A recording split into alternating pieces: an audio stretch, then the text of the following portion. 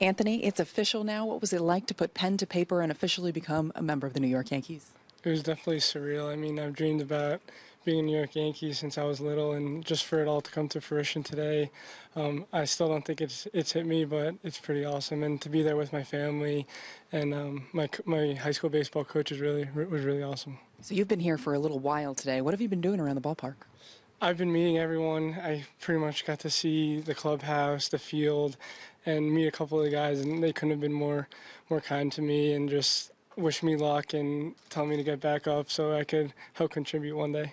The draft process is generally a very long one. They've been watching you for a while. When did you first get an indication that they were considering taking you with their first pick?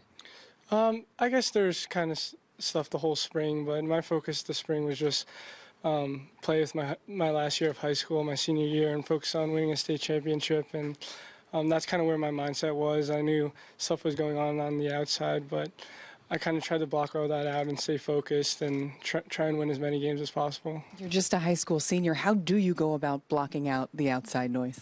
Well, luckily, Jack Leiter was on my high school team, and we were kind of going through the same stuff. So having him there and having him there to bounce things off of, since we were pretty much going through the same thing, was really beneficial to me. What did you do on draft day? I had the whole team over my house and a couple of my old coaches and my family, and it was a really good time, and I wouldn't have wanted it to happen any other way. Just the feeling to have everyone there when I heard my name called was something I'll never forget. What was the reaction from all your friends and family around you?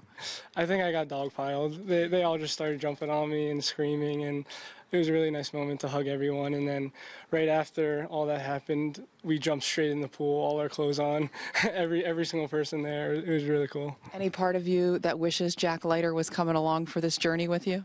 Yeah, it is pretty bittersweet.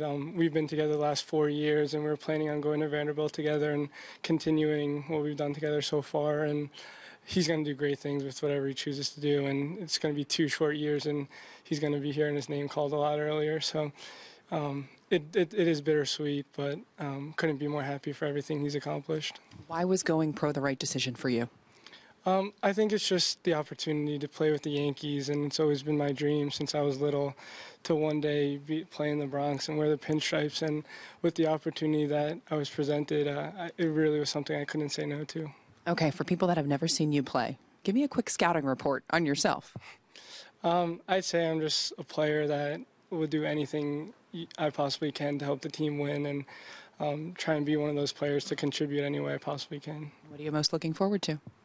Just playing and being part of the life and meeting people and just getting to work and hopefully one day getting back here. Anthony, thanks for the time. Thank you.